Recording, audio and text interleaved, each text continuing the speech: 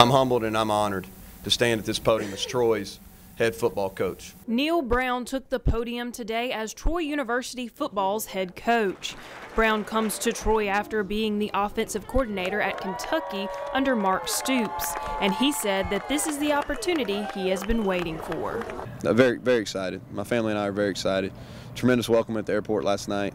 A lot of former players and friends and administrative people and just fans.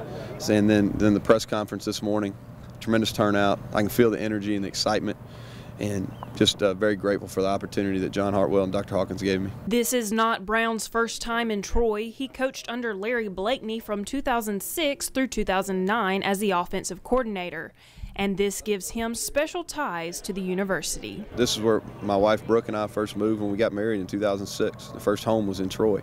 That's where our first child was born. You know, Adeline was born here, and I don't think those two memories ever go away. So you always have a piece of your heart.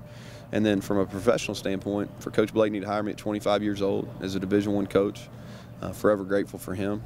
And then again, to make me the youngest offensive coordinator in the country and putting that faith, you know, this place was always special to me. And while Brown's background is the offense, the defensive coordinator job is a key focus for his next staff appointments. The defensive coordinator job will probably be the most important hire on my staff. You know, I do have an offensive background. Now I will be involved in all phases, all three phases, special teams and defense as well.